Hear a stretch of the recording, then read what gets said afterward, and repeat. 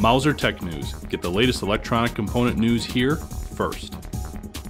Mauser Electronics is now stocking and shipping the new Nucleo development boards from STMicroelectronics. These development boards target anyone that wants to get started using ST's STM32 product families featuring ARM Cortex-M0, Cortex-M3, and Cortex-M4 microcontrollers and are compatible with a wide range of expansion boards.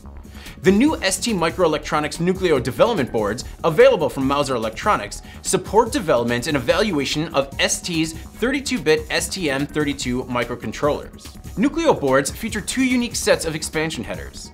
The first set of expansion headers sit on the outside edges of the board and are standard headers on all Nucleo boards.